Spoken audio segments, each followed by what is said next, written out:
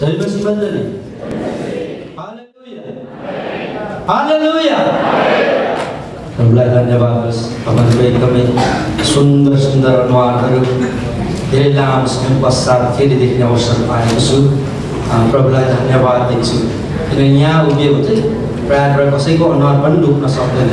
कतिपल्ट चाहिँ हामी के भन्छौँ भने त्यहाँ बसिराखेको छु, अब कसैले देख्दैनन् कि जस्तो लागिराखेको हुन्छ र यहाँबाट चाहिँ कुनै कुनाबाट पनि छिप्न सक्दैन।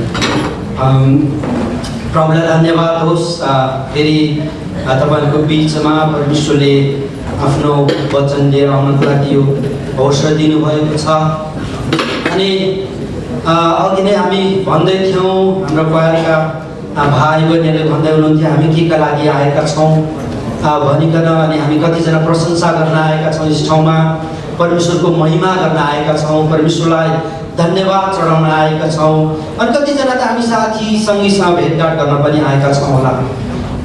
र अर्को हामीले भुल्न नहुने र बिर्सन नहुने चाहिँ केका लागि आएका छौँ भने हामी यस ठाउँमा आशिष पाउनको लागि आएका छौँ। आमेन।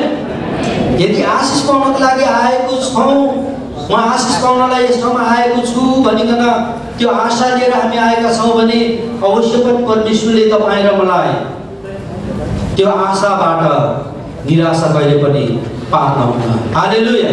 अनि यो समय चाहिँ परमेश्वरको वचन सुन्ने समय हो। कतिपल्ट परमेश्वरको वचन सुन्न हामीलाई अल्छी लाग्छ, अल्मलाउने आत्माहरू हुन्छन्, अनि वचन त सुनिराख्दै हुन्छ, मन विचार चाहिँ उता कता हुन्छ। कतिजना हाम्रो श्रीमतीको तिर होला, कतिजना जमाना अनुसार होइन बोयफ्रेन्ड गर्लफ्रेन्डतिर होला, कतिजना जबको प्रेसर टेन्सनतिर पनि होला, अनि कतिजना आजको योजनाहरू, आज अब सङ्गति पछि के गर्ने हो होइन, कार्य, यी विभिन्न प्रकारका कुराहरू होला, यी आफ्ना आफ्ना स्थानमा छन्। तर यो समय चाहिँ हामी परमेश्वरको वचन सुन्न आएका हौँ। अनि हामीले दिने कुरा परमेश्वरलाई दिइसक्यौँ। आराधना हो हामीले दिन सक्ने पर्ने कुरा, अनि आराधना परमेश्वरलाई दिइसकेका छौँ भने अब यो समय परमेश्वरको वचनबाट लिने समय हो। हालेलुया।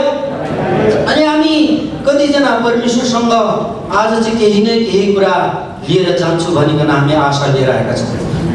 हालेलुया। जब हामी आशाका साथ आउँदछौँ अनि परमेश्वरले हाम्रो आशालाई निराशामा परिणत गर्नुहुन्न। धन्यवाद वचनको लागि प्रार्थना गर्दै सक्नुभएको छ हाम्रा एल्डर गुरुबा कमलजीले।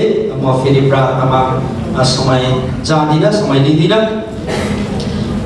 आजको विषय हामीले प्राय धेरैपल्ट सुनिसकेका छौँ, अनि धेरै अहिले त इन्टरनेट छ, अनि त्यो युट्युब छ, विभिन्न मिडियाका कुराहरू छन्। अनि एउटा सब्जेक्टलाई हामीले के अरे कोट्याएर गयौँ भने धेरै गहिरा गहिरा कुराहरूतिर हामी जान सक्छौँ, पुग्न सक्छौँ, थाहा हुन सक्छ। तर कतिपल्ट हामीलाई ज्ञान थाहा हुन्छ, नलेज थाहा हुन्छ। ज्ञान नलेज लिँदा कतिपल्ट हाम्रो टाउको धेरै ठुलो भइसकेको हुन्छ। तर परमेश्वरको वचन चाहिँ ज्ञान नलेज मात्र लिएर टाउको ठुलो बनाउने कुरा होइन, घन्टौके भन्ने कुरा होइन। परमेश्वरको वचन चाहिँ जब हामी लिँदछौँ, वचन लिएर हाम्रो जीवनमा लागू गर्नुपर्ने कुरा। हालेलुया। फ्लेश वचनलाई चाहिँ जीवनमा परिणत गर्नुपर्ने कुरामा आउँदछ। त्यही कुरा हामीलाई यूहन्नाको पुस्तकले सिकाउँदछ। आज हामी एउटा यस्तो विषयमा हेर्न लागिराखेका छौँ जुन चाहिँ वेदीको बारेमा। अङ्ग्रेजीमा यसलाई एल्टर भन्छ, वेदी भनिकन हामी हेर्दछौँ। जब हामी वेदी भन्छौँ, अनि वेदी भन्ने बित्तिकै कतिपल्ट परमेश्वरको वेदी हो अवश्य पनि। अनि पुरानो करारको समयमा मानिसहरूले, परमेश्वरका जनहरूले, इजरायली जातिहरूले, अब्राहम, इसाक, याकुब, यी हाम्रा पिता पुर्खाहरूले परमेश्वरको वेदी बनाएर हिँडेका थिए। अनि धेरै अगमवक्ताहरूले पनि त्यहाँ परमेश्वरको वेदी स्थापित गरेका थिए। अनि त्यही वेदीको बारेमा हामी साधारण तरिकाले बाइबलबाट हामी हेर्नेछौँ। एउटा वेदी यस्तो प्रकारको वेदी जुन वेदीमा अचम्म प्रकारका कामहरू हुन्छन्, अचम्म प्रकारले परमेश्वरले आफ्नो काम गर्नुहुन्छ, अचम्म प्रकारले परमेश्वरले आफ्नो शक्ति प्रदर्शन गर्नुहुन्छ, अचम्म प्रकारले परमेश्वरले आफ्नो अभिप्राय पुरा गर्नुहुन्छ। त्यो वेदीको बारेमा हामी हेर्नेछौँ। पुरानो करारमा भएको वेदी र अहिले नयाँ करारमा हुनुपर्ने वेदीका कुराहरूलाई हामी तुलनात्मक रूपले हामी हेर्नेछौँ। पुरानो करारमा पहिलो राजा 18:30 मात्र म पढ्छु। तब एलियाले सबै मानिसहरूलाई भने, यहाँ म कहाँ आओ। तिनी कहाँ आए। त्यसपछि परमप्रभुको भक्तको वेदीलाई तिनले मरम्मत गरे। हालेलुया। यो इतिहासलाई तपाईँ र मैले पढ्यौँ भने म तपाईँलाई घरको काम के दिन्छु भने पहिलो राजा 18:16 देखि अन्तिमसम्म तपाईँ पढ्दै जानुहोस्। त्यहाँनिर एउटा इतिहास पाउनुहुन्छ। अनि त्यो सबै इतिहासको बारेमा म जान्दिनँ, त्यो चाहिँ तपाईँलाई घरको काम है, घरमा पढ्ने। म यो 30 पदलाई मात्र मैले फोकस गरेको छु, जहाँ चाहिँ वेदीको बारेमा लेखेको छ कि यहाँनिर चाहिँ एलिया अगमवक्ताले भाग्यको वेदीलाई बनाएको कुरा, अनि त्यो वेदीमा चाहिँ अचम्म एकदमै आश्चर्य काम भएको कुरा हामी त्यहाँ थाहा गर्दछौँ। भने वेदी चाहिँ त्यो बेलाको समयमा, पुरानो करारको समयमा होम बलि चढाउने वेदी थियो, मेल बलि चढाउने वेदी थियो, पशु बलि चढाउने वेदी थियो। अनि त्यही कारणले त्यो समयमा मानिसहरूले, इजरायलीहरूले होम बलिहरू ल्याएर चढाउँथे, मेल बलिहरू ल्याएर चढाउँथे, पशुहरू ल्याएर बलि चढाउँथे। यी विभिन्न प्रकारका बलिहरू उनीहरूले पुरानो करारमा आफ्नो पापको प्रायश्चित गर्नका लागि, आफू धार्मिकतामा स्थापित हुनका लागि ती मानिसहरूले, प्रभुका जनहरूले उनीहरूले एउटा वेदी स्थापित गरिकन प्रभुको सेवा गर्थे। भने त्यो समयमा जब उनीहरूले ती कामहरू, ती वेदीहरूमा बलिदान चढाएर उनीहरू आउँदथे अनि परमेश्वरले त्यहाँनिर आफ्नो अचम्मको कामहरू गर्नुहुन्थ्यो। आजभोलि हामी प्रभुका जनहरू, प्रभुको रगतले किनिएका जातिहरू धेरै सुख, धेरै आनन्द, कहीँ पनि जानु पर्दैन। बरु पहिले विश्वासमा नहुँदाखेरि बिहानै पुष्पाको जाडोमा लुगा नुहाऊ चुचु भन्दै नुहाएर बरको बोटमा ढोक्न जाने हो कि पिपलको बोटमा ढोक्न जाने हो कि कुनै मन्दिर जाने हो कि। यी दुःख थियो, तकलिफ थियो। तर अहिले हामी प्रभुका जनहरू, प्रभु येशूको रगतले किनिएका मानिसहरू आनन्द 10-11 बजेसम्म बस्यो, 12 बजे 1 बजेसम्म बस्यो। हाम्रो वेदी त अहिले त उल्टो खालको वेदी छ। परमेश्वरसँगको कुराकानी, परमेश्वरसँगको सम्बन्धलाई नजिक ल्याउने वेदी होइन, आफू साथीसँगसँग व्हाट्सएपको वेदी, फेसबुकको वेदी, मेसेन्जर ट्विटरको वेदी, इन्स्टाग्रामको वेदी, कति धेरै वेदीहरू आयो। अनि यो वेदीहरूले चाहिँ कतिपल्ट हामीलाई परमेश्वरसँग नजिक लानको साटो हामीलाई परमेश्वरदेखि टाढा टाढा कति लिएर गएको छ। सबैजनालाई यस्तो नहोला, तर कतिजनालाई यी कुराहरू घटेका छन्। अनि भएको सम्बन्धलाई पनि टुटाएर एक्लै हिँड्नु परिराखेका छन्। किनभने परमेश्वरसँगको सम्बन्धलाई जोड्नका लागि त्यो वेदी चाहिन्छ। अनि त्यो वेदी चाहिँ परमेश्वरसँग हुन पर्दछ। जब परमेश्वरसँगको वेदी नै ठिक हुँदैन भने अनि संसारसँगको वेदीको नजिक हामी जाँदछौँ। जब संसारसँगको वेदीको नजिक हामी जान्छौँ, संसारका वेदीहरू, तपाईँ र म पूजाआजा गर्नै जानुपर्छ भन्ने छैन। तपाईँ र म एउटा कमान्डर लिएर हिँड्नै पर्छ भन्ने पनि छैन। तपाईँ र म कुनै देवी अथवा देवताको नाममा हिँड्नै पर्छ भन्ने पनि छैन। तर यस्ता धेरै प्रकारका चिजहरू छन्, कुराहरू छन् जसले तपाईँ र मलाई, तपाईँ र मेरो अनि परमेश्वर बीचको वेदीलाई भत्काउन सक्दछ, उथल पुथल पारिदिन सक्दछ। परमेश्वरले चाहनु भएको चाहिँ यो कुराहरू होइन। जसरी यहाँनिर एलियाले पहिलो राजा 18:30 मा त्यो वेदीलाई मर्मत गरे, त्यो वेदीमा आए, सबै मानिसहरूलाई इस्रायली जातिहरूलाई बोलाए, मर्मत गरे। अनि त्यसपछिबाट हामीले हेर्यौँ भने त्यहाँ अचम्मको कामहरू भएर गएको छ।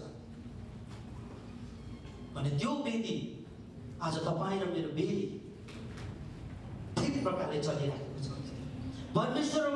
परमेश्वर पिता र हामी बीचको त्यो वेदी, भेटघाट हुने वेदी, त्यो पश्चाताप गर्ने वेदी सही तरिकाले भएको छ कि छैन, यो चाहिँ तपाईँ र मलाई प्रश्न गर्ने कुरा हो।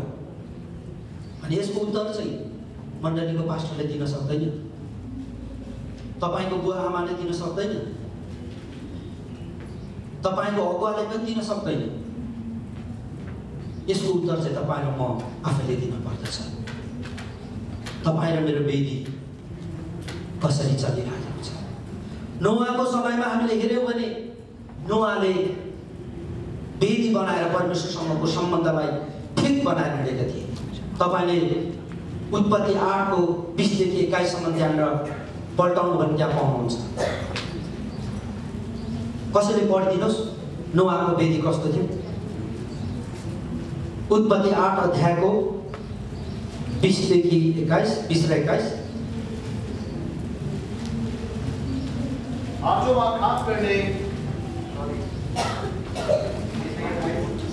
Genesis chapter 8 verses 18. परमप्रभुको निम्ति एउटा वेदी बनाएर हरेक शुद्ध पशु र शुद्ध पक्षी मध्येबाट लिई होमबलि चढाए। 21 त्यसको मिठो मांस लिनु भएपछि परमप्रभुले आफ्नो मनमा भन्नुभयो, अब म फेरि कहिले मानिसको खातिर पृथ्वीलाई श्राप दिने छैन। यद्यपि मानिसको हृदयका भावनाहरू बादलदेखि नै खराब हुन्छन्, अहिले मैले गरे जस्तै सबै प्राणीलाई फेरि यसरी सर्वनाश गर्ने छैन। आमेन, हालेलुया। यहाँनिर जब नोआले एउटा वेदी बनाए, त्यो वेदी बनाएपछि उनले विभिन्न प्रकारका शुद्ध कुराहरू उनले परमेश्वरको नाउँमा चढाए। जब परमेश्वरको नाउँमा चढाए त्यो वेदीमा, अनि परमेश्वर स्वयं उनले आइकन त्यो वेदीलाई ग्रहण गर्नुभयो। त्यो जुन कुराहरू नोआले चढाएका थिए ती कुराहरूलाई चाहिँ ग्रहण गर्नु भएपछि अनि परमेश्वरले एउटा करार गर्नुभयो, अब चाहिँ म मानिसहरूमाथि यस्तो विपत्ति आउन दिने छुइन। हालेलुया। जब मानिसले, जब हामी परमेश्वर र हामी बीचको एउटा वेदी बनाइन्छ अनि त्यहाँनिर परमेश्वरले आशिष दिनुहुन्छ। तर जब त्यो वेदीलाई भत्काइन्छ अनि वेदी भत्किएपछि अनि मानिस भत्किन्छ, मानिसको परिवार भत्किन्छ, मानिसको काम भत्किन्छ, मानिसको सेवकाई भत्किन्छ, मानिसको सबै कुरा भत्केर जान्छ। आज संसारमा मानिसहरू धेरै दुःख अनि कष्टमा घुमिराखेका छन्। किन प्रियहरू? किनभने त्यहाँ सही प्रकारको वेदी परमेश्वर र मानिसहरू बीच त्यो स्थापित भएको छैन। त्यही कारणले भने आज तपाईँ अनि म परमेश्वरका जनहरू, कि तपाईँ र मैले नोआले बनाएको वेदी जस्तो तपाईँ र मैले हाम्रो जीवनमा त्यो वेदीहरू बनाएका छौँ कि? यदि बनाएका छौँ भने त्यो वेदीबाट परमेश्वरको महिमा भएको छ भने परमेश्वरलाई धन्यवाद होस्। तर यदि भएको छैन, त्यो वेदी हामीले बनाएका छैनौँ भने हामी आजको दिनदेखि त्यो वेदीलाई बनाउन जरुरत छ। त्यो वेदीलाई भत्किन दिनुहुन तपाईँ र मैले, त्यो वेदीलाई बनाइकन परमेश्वरको उपस्थितिलाई तपाईँ र मेरो जीवनमा राखिरहन र उहाँको आशिष लिइरहन जरुरत छ। उत्पत्ति 12:7 देखि 8 हामीले हेर्यौँ भने त्यहाँनिर अब्राहमले वेदी बनाए। यहाँ यसरी लेखेको छ 7 र 8 मा, परमप्रभु अब्राहम कहाँ देखा पर्नुभयो र तिनलाई भन्नुभयो, म मेरा सन्तानलाई यो देश दिनेछु। यसैले तिनी कहाँ देखा पर्नु भएको परमप्रभुको निम्ति तिनले त्यहाँ एउटा वेदी बनाए। 8 मा, त्यहाँबाट तिनी हिँडेर बेथेलको पूर्वपट्टि भएको पहाडमा सरे र बेथेललाई पश्चिम र ऐसलाई पूर्वपट्टि पारेर आफ्नो पाल टागे। तिनले परमप्रभुको निम्ति एउटा वेदी बनाए, परमप्रभुका नाउँको पुकारा गरे। आमेन।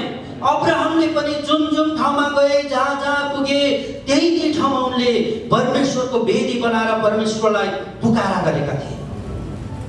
आज प्रियहरू, हामी धेरैजना धेरै वर्ष भयो विदेश आएका, हामी धेरैजना प्रभुलाई नेपालमा पायौँ, ख्रीष्ट येशूलाई नेपालमा चिन्यौँ, जीवित परमेश्वरलाई हामीले नेपालमा पायौँ अथवा कुनै पनि पृथ्वीको कुनै कुनामा हामीले पायौँ होला। र आज यो युएईमा आएर कतिपल्ट धेरै मानिसहरूले परमेश्वरसँगको त्यो सम्बन्ध र त्यो वेदीलाई बिर्सेर गएका छन्। यहाँ जसरी अब्राहमले जुन जुन ठाउँमा सर्दै गए, त्यही ठाउँमा वेदी बनाउँदै गए, जुन जुन ठाउँमा उनी परमेश्वरले उनलाई लिएर जानुभयो, त्यही स्थानहरूमा अब्राहमले वेदी बनाउँदै गए। भने आज नेपालदेखि हामी यस ठाउँमा युएईमा आएका छौँ, युएईको अबुधाबीमा। तपाईँ र मेरो वेदी कस्तो भइरहेको छ? तपाईँ र मेरो वेदी ठिक छ कि? परमेश्वर र हामी बीचको वेदी उहिले थियो नि। एकजना अङ्कल हुनुहुन्थ्यो, जब विश्वासमा सुरुको समयमा उहाँ हुनुहुन्थ्यो, एकदमै जोसले हुनुहुन्थ्यो, एकदमै दरिलो हुनुहुन्थ्यो, प्रभुमा सबै काम गर्ने उहाँ। अनि कति जोसिलो अङ्कल, यस्तो उमेरमा आएर प्रभुलाई पाउनुभयो र पनि यति धेरै जोस भएको भनिकन मण्डली धेरै आशिषित भएको थियो। जसै समय परिस्थितिहरू अघि बढ्दै गए, 5 वर्ष 10 वर्ष लागे, जब 8-10 वर्ष बितेर गयो, अनि बिस्तारै ती अङ्कल सेलाउँदै गए। अनि मैले भन्ने गर्थेँ, अङ्कल हजुर तपाईँ त धेरै प्रभुमा पाएको मान्छे, जुन जोस जुन उमङ्ग तपाईँमा थियो त्यो समयमा, त्यही उमङ्ग लिएर आउनुहोस् न, सेवाकाई गरौँ भनिकन म सम्झैन। अनि उहाँले भन्नुहुन्थ्यो, बाबु हामी त जवान भाइहरू छन् नि, जवान बहिनीहरू हुनुहुन्छ नि, तपाईँहरू हुनुहुन्छ नि, म किन बुढो मान्छे अझै मरिहत्ते गर्नु पर्यो? अनि कतिपल्ट उत्साहको साथो निरुत्साह पनि मानिसले पाएका हुन्थे। तपाईँ र मेरो के परमेश्वर 10 वर्ष पहिले जब जुन उमङ्ग हामीले पायौँ, त्यतिखेरको मात्र परमेश्वर हो र? त्यतिखेरको मात्र वेदी हो र? ऊ बेला चाहिँ घोडा धसी प्रार्थना गरे, रात दिन उपवास गरे, प्रार्थना रे, सङ्गति अरे, सबै कुरा अरे, उत्साह अरे, मिटिङ अरे, कन्फरेन्स अरे, ट्रेनिङ अरे, सबै कुरा अरे। 15 वर्षपछि चाहिँ के फाल्टै हुनुभयो प्रभु? 15 वर्षपछि चाहिँ येशू ख्रीष्टले दिनुभएको उद्धार र मुक्ति तपाईँ र ममा परिवर्तन भयो? खै, मेरो बाइबलमा चाहिँ त्यस्तो लेखेको छैन। तर यदि कसैले, हामी विश्वासीले त्यो परिकारले हामी 15 वर्ष पहिले ठिकै छ नि, भइगयो नि, अब 10 वर्षपछि 15 वर्षपछि त यी जवान भाइ बहिनीहरू हुन्छ नि भनेर हामी बसिराखेका छौँ भने हामी कतिपल्ट गलत विचारले हामी हिँडिराखेका छौँ। किनभने 15 वर्ष पहिलेको प्रभु पनि तिनै प्रभु हुनुहुन्छ, 15 वर्ष पछिको प्रभु पनि तिनै प्रभु हुनुहुन्छ। आमेन। भने त्यो समयको वेदी पनि प्रभुसँग, परमेश्वरको वेदी पनि परमेश्वरसँगकै वेदी हो भने अहिलेको वेदी पनि परमेश्वरसँगकै वेदी हुनुपर्छ। यसको मतलब कि तपाईँ र मेरो बीच र परमेश्वरको बीच, परमेश्वर र हामी बीचको वेदी चाहिँ निरन्तर चलिरहनु पर्दछ। हालेलुया। यदि तपाईँ र म अब भइगयो भनिकन हामी बस्छौँ, पहिले समय गरिहाल्यौँ नि भनिकन हामी सेलाएर हामी बस्छौँ भने हामीले गलत काम गरिराखेका हुन्छौँ। त्यही कारणले तपाईँ र मेरो परमेश्वर बीचको वेदी, हामी र परमेश्वर बीचको वेदी निरन्तर रहिरहन जरुरत छ। हालेलुया। भने वेदी के का लागि, हामी वेदी कति प्रकारका हुन्छन् भन्ने कुरालाई केही समयपछि हामी हेर्नेछौँ। वेदी के का लागि त भन्दाखेरि, वेदी चाहिँ अन्तर्वेदीका लागि। जब वेदी बनाइन्छ, जब अल्टर बनाइन्छ अनि त्यो वेदीमा चाहिँ अन्तर्वृत्ति गरिन्छ। कतिपल्ट हामी विश्वासीजनलाई अन्तर्वृत्ति के हो भन्ने कुरा थाहा पनि छैन, किन वेदी नै थाहा छैन, अब अन्तर्वृत्ति कहाँनिर थाहा होइन। जब वेदीलाई थाहा गर्दछौँ अनि त्यसपछि हामीलाई थाहा हुन्छ अन्तर्वृत्ति के हो भने हामीले अन्तर्वृत्ति गर्ने ठाउँ चाहिँ वेदी हो। जुन ठाउँमा हामी वेदी बनाउँछौँ त्यहाँनिर हामी अन्तर्वृत्ति गर्न सक्छौँ। उत्पत्ति 13:4 यसरी लेखेको छ, वेदी चाहिँ आराधनाको लागि हो। तपाईँ र म आराधना गर्नु हो भने त्यो वेदी चाहिन्छ अनि वेदीमा तपाईँ र म आराधना गर्न सक्दछौँ। पहिलो इतिहास 16:29 हामीले हेर्यो भने त्यहाँनिर हामी पाउँदछौँ वेदी चाहिँ आराधनामा परमेश्वरलाई उचाल्नको लागि। जब हामी वेदी स्थापना गर्दछौँ त्यहाँनिर हामीले आराधना, परमेश्वरको आराधना गर्न पर्दछ। भजन सङ्ग्रह 145:1 तपाईँले पढ्न सक्नुहुनेछ। वेदी, जब वेदी बनाउँछौँ अनि त्यो वेदीमा चाहिँ परमेश्वर र हामी बीचको सम्बन्ध जब प्रगाढ हुँदै जाँदछ त्यसपछि त्यहाँनिर चाहिँ शैतानको हार हुँदछ। हालेलुया। यदि तपाईँ र मेरो जीवनमा शैतानलाई हराउनु हो भने, शैतानको हार हुनु हो भने, शैतानको कामहरूबाट हामी टाढा रहनु हो भने हाम्रो व्यक्तिगत वेदी, परमेश्वर र हामी बीचको वेदी चाहिँ सही हुनु पर्यो प्रिय। यसै कारण यदि तपाईँ र म विजयको जीवन जिउनु हो भने तपाईँ र मैले वेदी बनाउन जरुरत छ।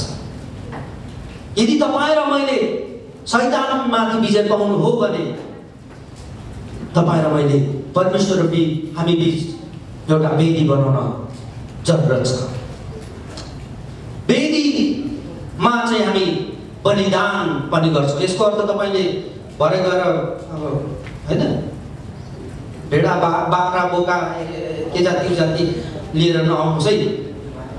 वेदी जहाँ बलिदान गरिन्छ, पुरानो समयमा, पुरानो करारको समयमा निष्ठोर बलिहरू चढाउँथे, थुमाहरू ल्याउँथे, गोरुहरू काटे, विभिन्न प्रकारका बलिदानहरू गर्थे पुरानो समयमा। तर अब नयाँ करारमा तपाईँ र मेरो निम्ति बलिदान चाहिँ हामीले आफ्नो म भन्ने शब्दलाई, हाम्रो जीवनलाई चाहिँ परमेश्वरको चरणमा आइकन हाम्रो इच्छालाई परमेश्वरमा राख्न जरुरत छ। यही कारणले जहाँ तपाईँ र म वेदी बनाउँछौँ परमेश्वर र हामी बीचको त्यो वेदी, त्यो वेदीमा चाहिँ तपाईँ र मैले बलिदान चढाउन जरुरत छ। आत्मिक बलिदानहरू, जुन कुराहरू तपाईँ र मैले छोड्न सकेका छैनौँ, जुन कुराहरू तपाईँ र मैले त्याग्न सकेका छैनौँ, जुन कुराहरूले तपाईँ र मलाई पक्रिराखेको छ, जुन कुराले तपाईँ र मलाई अघि बढ्न दिइराखेको छैन, जुन कुराले तपाईँ र मेरो परिवारमा, मण्डलीमा, काम गर्ने स्थानहरूमा बाँधिराखेको छ, ती कुराहरू चाहिँ परमेश्वरको वेदीमा आइकन ती कुरालाई हामीले बलिदान दिन जरुरत छ।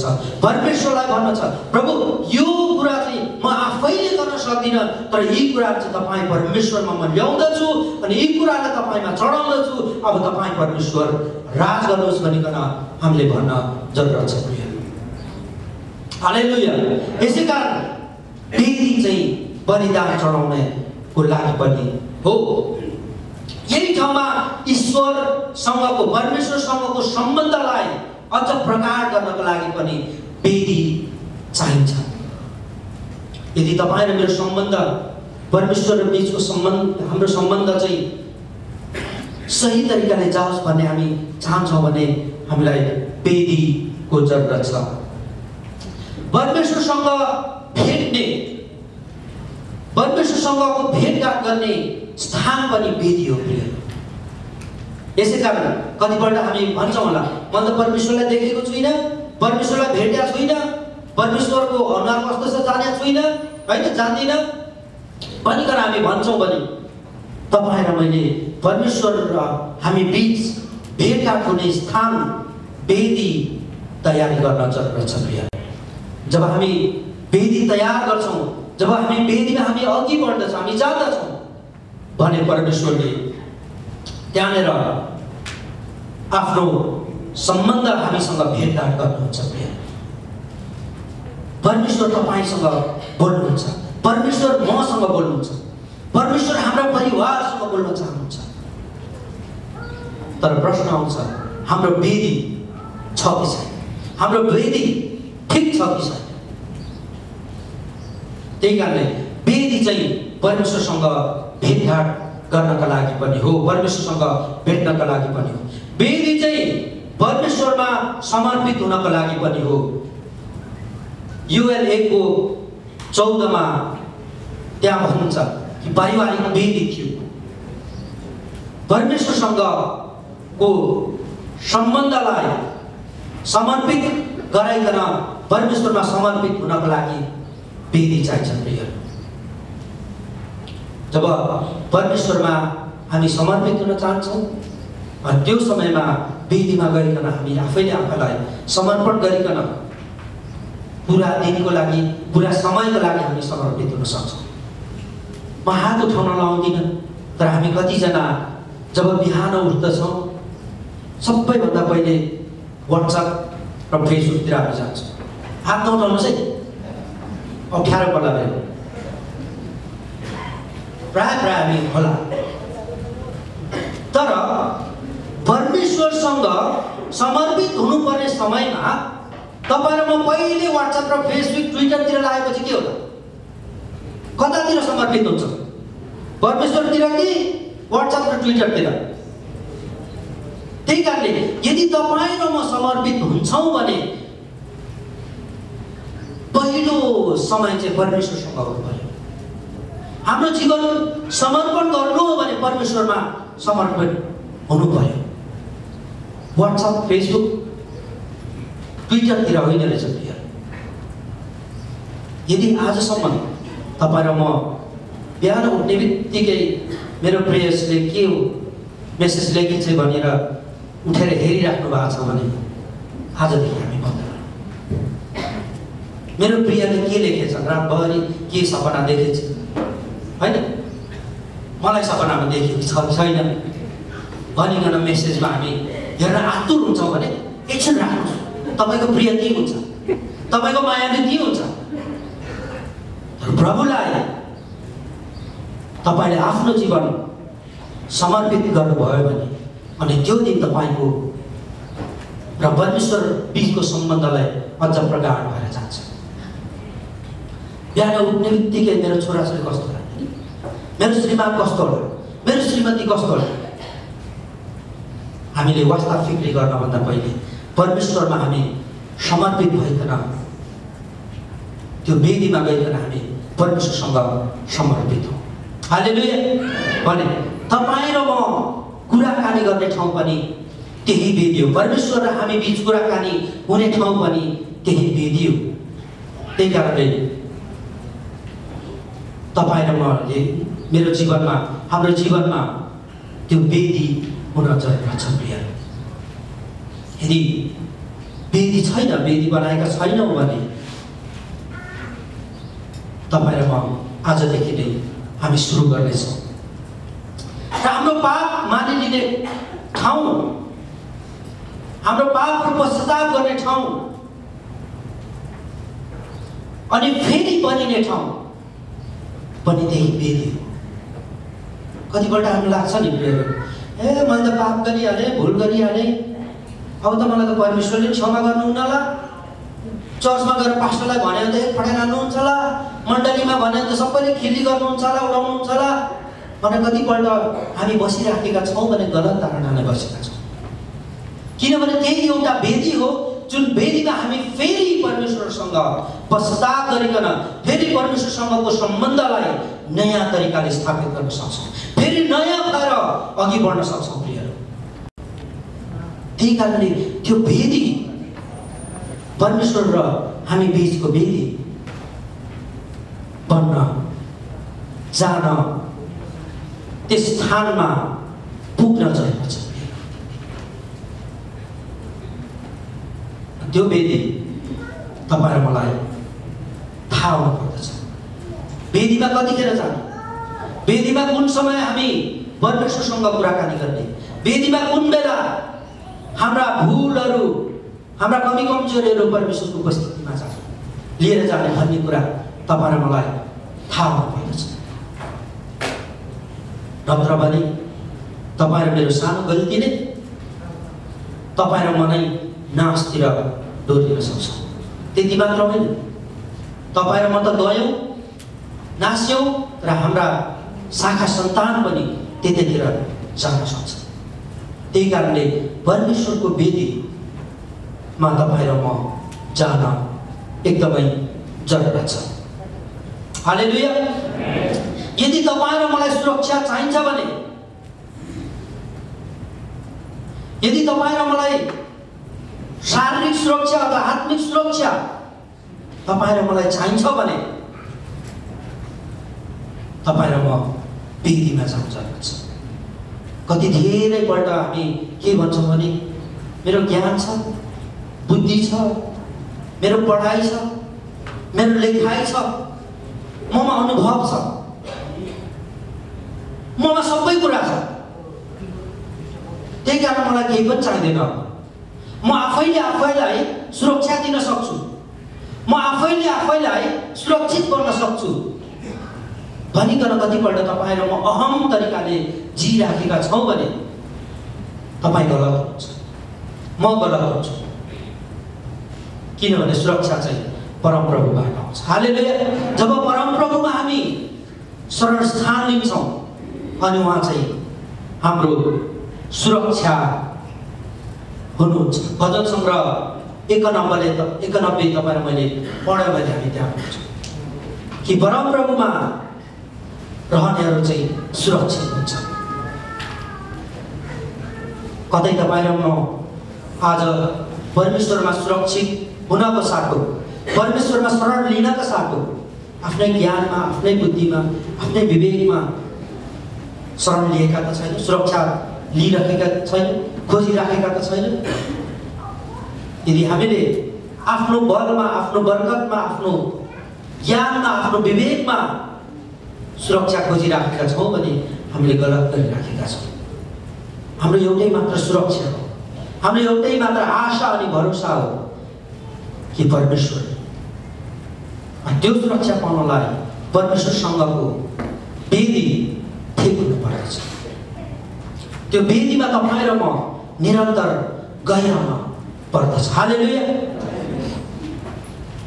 भने परमेश्वरले तपाईँ र मलाई कहिले पनि असुरक्षित भएको चाहनुहुन्न, कहिले पनि त्यो वेदीदेखि टाढा भएको उहाँ चाहनुहुन्न। प्रिय, हामीहरूको जीवनमा, हामी ईसाईहरूको जीवनमा 3 प्रकारका वेदीहरू हुन्छन्। अनि त्यो चाहिँ सबैभन्दा पहिले व्यक्तिगत वेदी। तपाईँले उत्पत्तिको 4 अध्यायको 26 र 5को 22 देखि 24 लाई पढिदिनुहोस् त कसैले। व्यक्तिगत वेदी, पर्सनल एल्टर। हामी ईसाईहरूको बिचमा हुनुपर्ने वेदी 3 प्रकारका हुन्। पहिलो चाहिँ व्यक्तिगत वेदी। उत्पत्ति 4को 26 मा यसरी लेखेको छ, सेतको पनि एउटा छोरो भयो र तिनको नाउँ एनोस राखियो। त्यस समयदेखि मानिसले परमप्रभुका नाउँको पुकारा गर्न सुरु गरे। आमेन। 5को 22 देखि 24 मा यसरी लेखेको छ, मथुसेलह जन्मेपछि हनोक 300 वर्षसम्म परमेश्वरको साथ साथ हिँड्दै रहे। तिनका अरू छोराछोरीहरू जन्मे। हनोकको जम्मा उमेर 365 वर्ष भएको थियो। 24 मा हनोक परमेश्वरको साथ साथ हिँड्थे र तिनी अलग भए, किनभने परमेश्वरले तिनलाई उठाए लानुभयो। हालेलुया।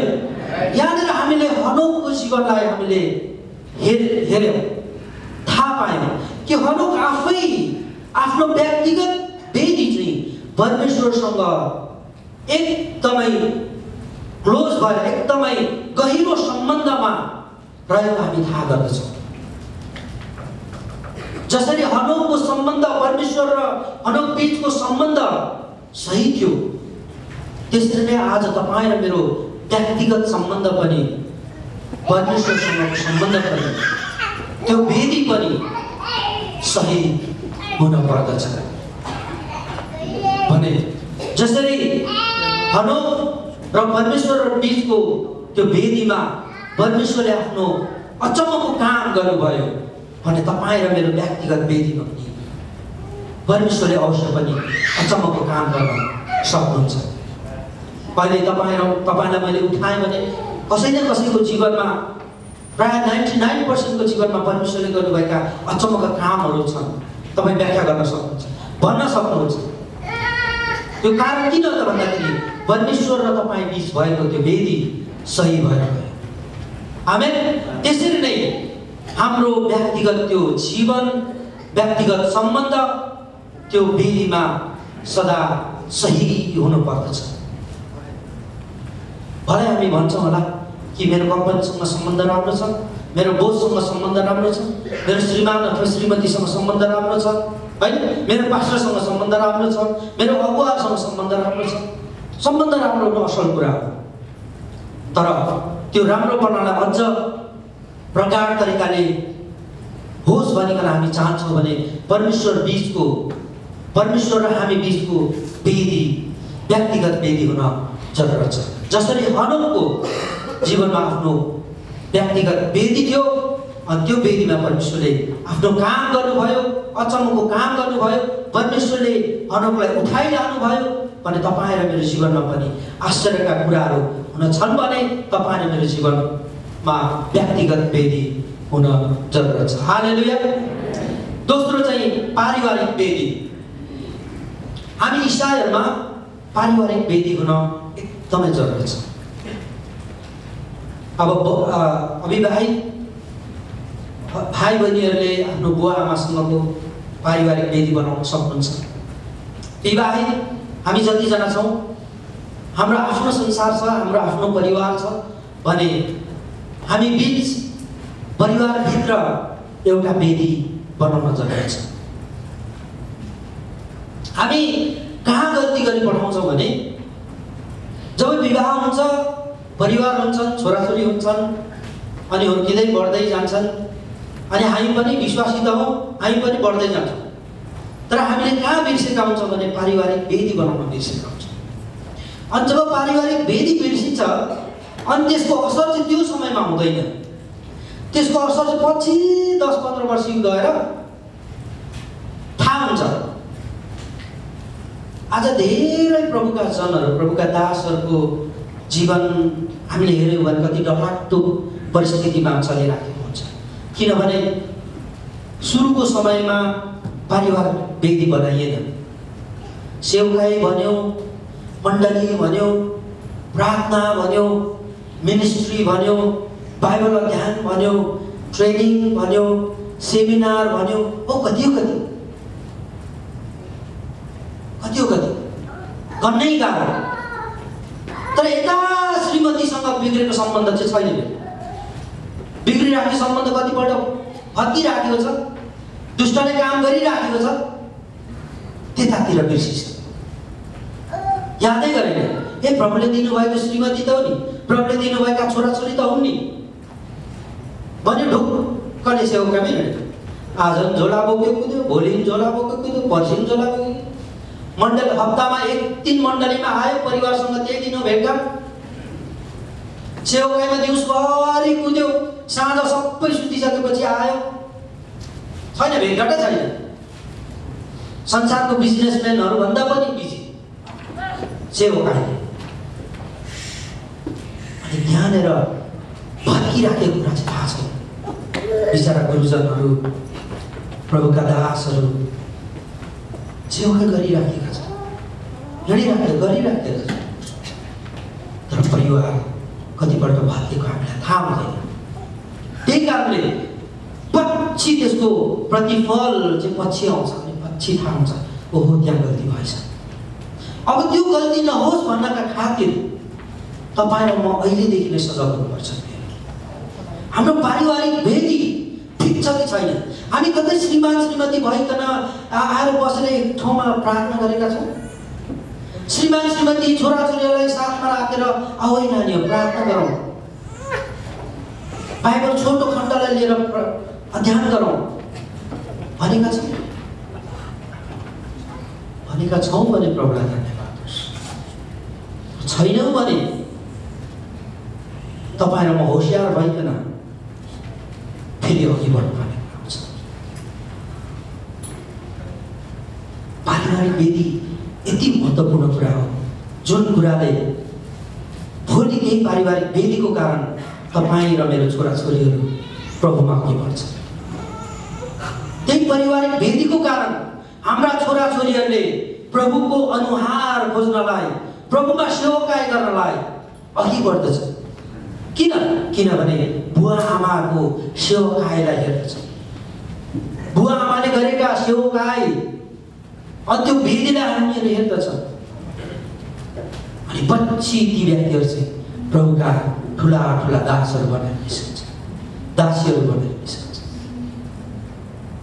पारिवारिक वेदी नै छैन, छोराछोरीलाई प्रार्थना गर्नै आउँदैन, अनि भोलि 8-10 वर्षपछिबाट त त्यही संसारमा के छ त्यही कुरा आउँछ।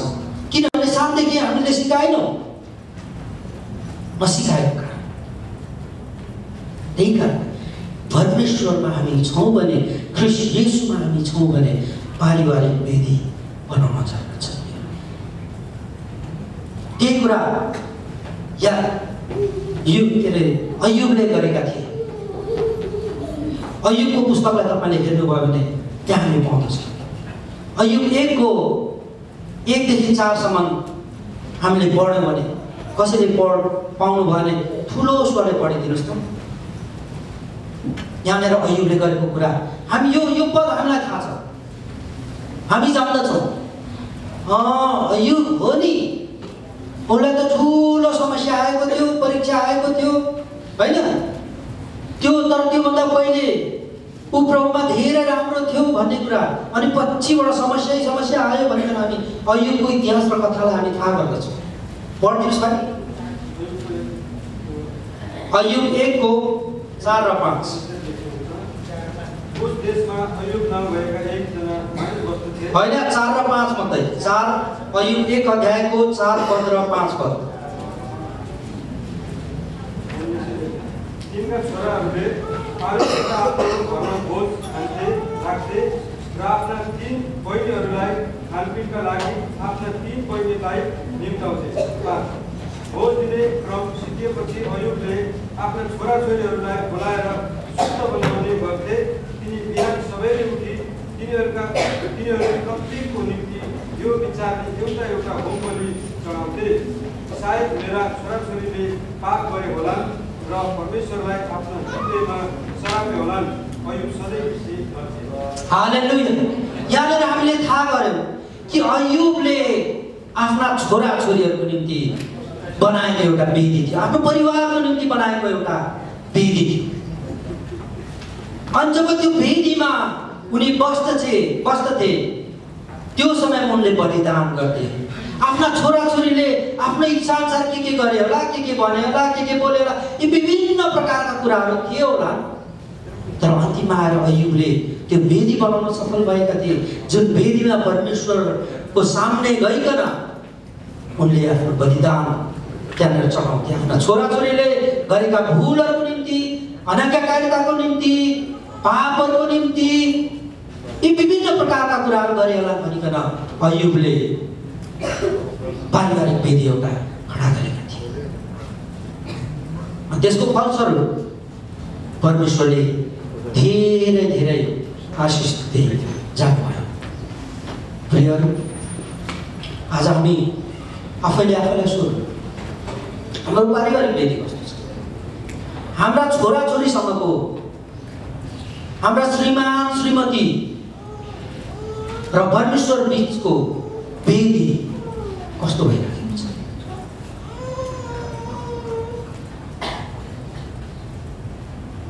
वेदी बनाएका छौँ। यदि त्यो वेदी बनाएका छैनौँ भने परमेश्वरले अझै पनि भन्दै हुन्छ, त्यो वेदी बनाइकन बलिदान गर्ने स्थान, आज्ञाकारितामा जिउने स्थानहरू, त्यो वेदीहरू खडा गरिकन परमेश्वरको वचनले तपाईँ मलाई सिकाउँदछ। नोआ स्वयंले पनि अघि पनि हामीले हेऱ्यौँ, नोआले पनि पारिवारिक वेदी बनाएका थिए भने अन्तिम वेदी चाहिँ मण्डलीको वेदी।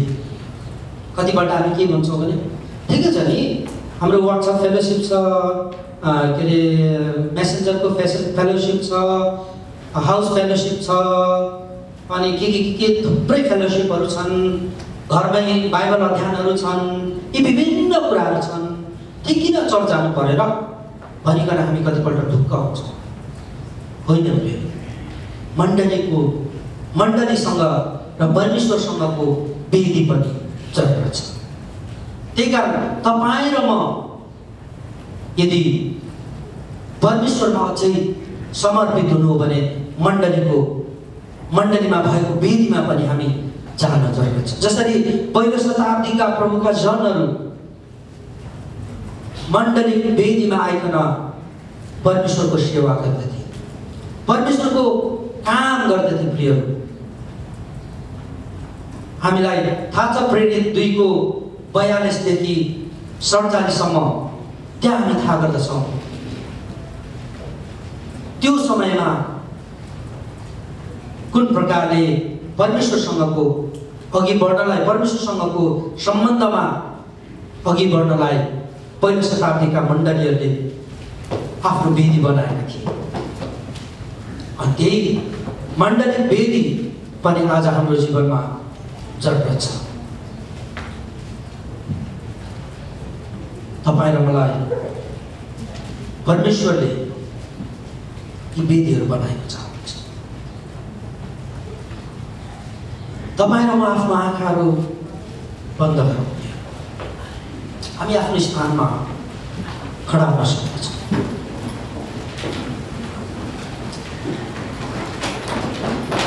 आफ्नो हृदयका कुरा परमेश्वरसँग हामी भन्न सक्दछौँ। यदि आजको दिनसम्म अथवा पहिलेको समयहरूमा हामीले त्यो वेदी बनाएका थियौँ होला,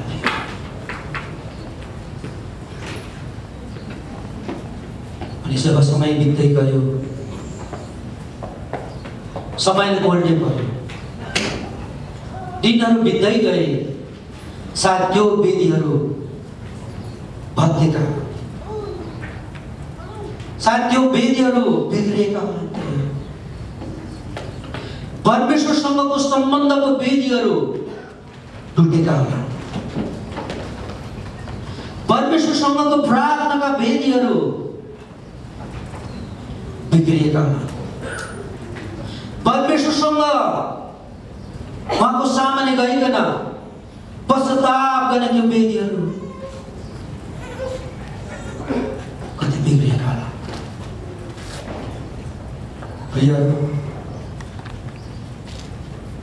हामी आफ्ना हातहरू छलेर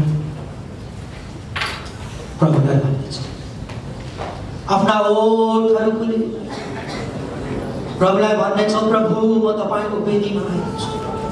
अब मेरा ती बिग्रेका वेदीहरू तपाईँ परमेश्वरले बनाउनुहोस्। अब ती बिग्रेका सम्बन्धहरू तपाईँ परमेश्वरले फेरि सुधार गर्नुहोस्। अब त्यो वेदीमा म निरन्तर आउन चाहन्छु, साँझको वेदीमा आउन चाहन्छु, बिहानको वेदीमा आउन चाहन्छु, दिनको वेदीमा आउन चाहन्छु, हर पल हर क्षणको वेदीमा म आउन चाहन्छु। ओ प्रभु, त्यो वेदीमा अब तपाईँ परमेश्वरले मलाई त्यो वेदीमा फेरि एकपल्ट स्थापित गर्नुहोस् भनिकन हामी भनौँ। प्रियहरू, नलजाइकन नशर्माइकन प्रियहरू, ओ यो समय साँच्चै नै परमेश्वर तपाईँ र मसँग त्यो वेदीलाई सिधा गर्नका लागि, त्यो वेदीलाई बनाउनको लागि, त्यो बिग्रेको भत्केको नासेको सम्बन्धलाई सुधार गर्नको लागि अब प्रभुले आफ्नो वचन पठाइसक्नु भएको छ। साँच्चै नै यो समय अब प्रभुसँग बनाउनु अब त्यो वेदी म बिगार्न म चाहन्न, अब त्यो वेदी म भत्काउन चाहन्न, अब त्यो वेदीमा म तपाईको सामने आइकन म प्रार्थना गर्न चाहन्छु, उपवास बस्न चाहन्छु, पश्चाताप गर्न चाहन्छु, प्रशंसा गर्न चाहन्छु, धन्यवाद दिन चाहन्छु, आराधना गर्न चाहन्छु, तपाईको महिमा गर्न चाहन्छु, तपाईलाई पुकारा गर्न चाहन्छु, तपाईको सामने रुन चाहन्छु, तपाईको सामने हाँस्न चाहन्छु, तपाईको सामने नाच्न चाहन्छु, तपाईसँग अघि बढ्न चाहन्छु, तपाईसँगकै सम्बन्धमा तपाईँ परमेश्वरमा अघि बढ्न चाहन्छु। ओ प्रभु, हामी तपाईलाई धन्यवाद दिँदछौँ। तपाईँ परमेश्वरको आफ्नो आत्माको अभिषेक अब पठाउनुहोस्, तपाईको आत्माको भरपुरी अब पठाउनुहोस्, तपाईको आत्माको छुवाई अब पठाउनुहोस्। त्यो पुराना कुरालाई बिर्सेर अब नयाँ भइकन तपाईँ परमेश्वरसँगको त्यो सम्बन्धमा अघि बढ्नका लागि अरे बाबा हालेलुया प्रभु, हालेलुया प्रभु, हालेलुया प्रभु। ओ धन्यवाद, धन्यवाद।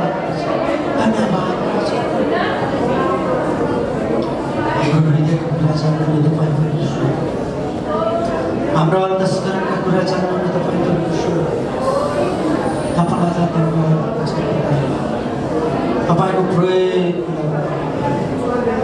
धन्यवाद छ। तपाईँले आफ्नो वचन पठाउनु भएको धन्यवाद छ। तपाईँ परमेश्वरले आफ्नो उपस्थिति दिनुभएको लागि धन्यवाद छ, धन्यवाद छ। त्यो भाग्यको वेदी